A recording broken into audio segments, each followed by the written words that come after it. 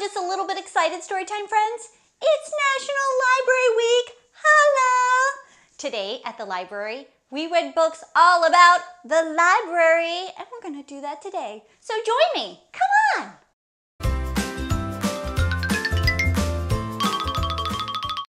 Okay, Storytime friends, I'm going to try to contain my excitement about National Library Week.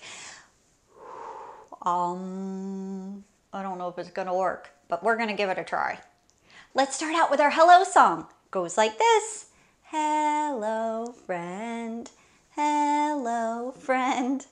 Hello, friend. It's time to say hello. Hello, friends. Okay, let's get started with our very first book.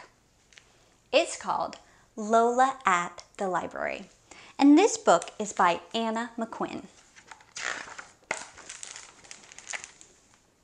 Lola loves Tuesdays. We do too. That's our story time day, friends. Okay. On Tuesdays, Lola and her mommy go to the library. The library opens at 9 o'clock, but Lola is ready to go long before that. She puts all the books she borrowed last week in her backpack. Her library card is also very important. The library is not very far away, so Lola and her mommy always walk there. Lola and her mommy give back the books from last week. The librarian buzzes them through the machine. There is a special section in the library just for children. It is really cool. Nobody ever says, shh. Sometimes there is singing. Lola knows all the words and the hands for Twinkle, Twinkle, Little Star. Sometimes there is story time. Okay, hold on a second. Story time out. I gotta get excited for just a second. Story time! Woo, woo, woo, woo, woo, woo, woo, woo, woo. Story time! Okay, all right. We're getting back. I will try to contain my excitement. I can't promise anything. Story time. After story time, Lola chooses her books. In the library, she can have any book she wants.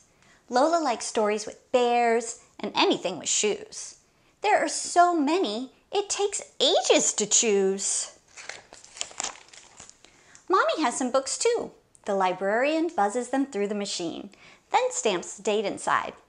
Lola must bring them back in 2 weeks, but she will probably be back for more long before then. Lola and her mommy always get a snack after visiting the library. Mommy has a cappuccino and Lola has juice. Whenever Lola has been good, her mommy lets her taste the foam. Then it's time to go home again. Every night after Lola is tucked in bed, her mommy reads her a story. It's the best way to end the day. I think so too. Yay! And now let's sing our first song. And it's If You're Happy and You Know It, but it's got a couple different book versions. It goes like this. I hope you'll sing along with me. If you're happy and you know it, read a book, read a book. If you're happy and you know it, read a book, read a book. If you're happy and you know it, and you really want to show it. If you're happy and you know it, read a book, read a book. If you're happy and you know it, fancy Nancy, ooh la la. If you're happy and you know it, fancy Nancy, ooh la la. If you're happy and you know it, and you really want to show it. If you're happy and you know it, fancy Nancy, ooh la la. If you're happy and you know it, Pete the cat, feeling groovy. If you're happy and you know it, Pete the cat, feeling groovy. If you're happy and you know it, and you really want to show it. If you're happy and you know it, Pete the cat, feeling groovy. If you're happy and you know it, sling a web, zing, zing. If you're happy and you know it, sling a web, zing, zing. If you're happy and you know it, and you really want to show it. If you're happy and you know it, sling a web, zing, zing. Do you think we can do all of them? Let's give it a go. If you're happy and you know it, read a book. Read a book. Ooh la la. Feeling groovy. Sling a web. Zing zing. Woo! That was fun, guys. Story time out. If you like this channel, subscribe. That way you know every time I post a new video. Okay, back to story time.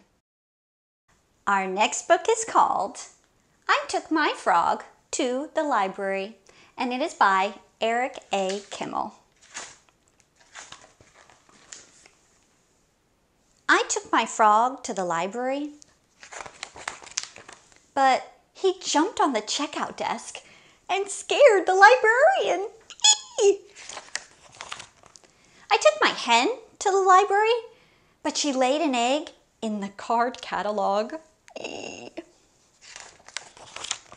I took my pelican to the library, but he hid the dictionary in his pouch and no one could find it. I took my python to the library, but she shed her skin all over the picture books. Ooh, wow. I took my giraffe to the library, but he tried to read over everyone's shoulder.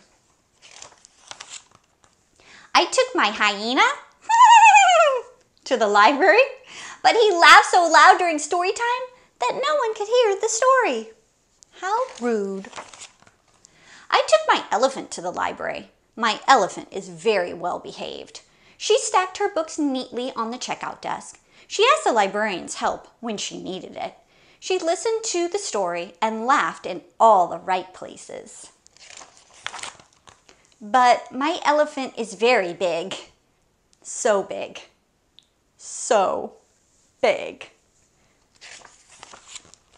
So big.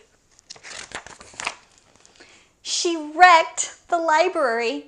The librarian said, "Bridget, you're always welcome in the library, but next time you come to the library, please leave your animals at home." So whenever I go to the library, my frog stays at home, my hen stays at home, my pelican stays at home, my python stays at home, my giraffe stays at home, my hyena stays at home. And my elephant reads to them. Yay! Good book. Now it's time to say goodbye. It makes me so sad, but I know I'm going to see you next week. Let's sing our goodbye song. Goodbye, friend. Goodbye, friend. Goodbye, friend. It's time to say goodbye. Goodbye, friends. Love you, book buddies. See you next week.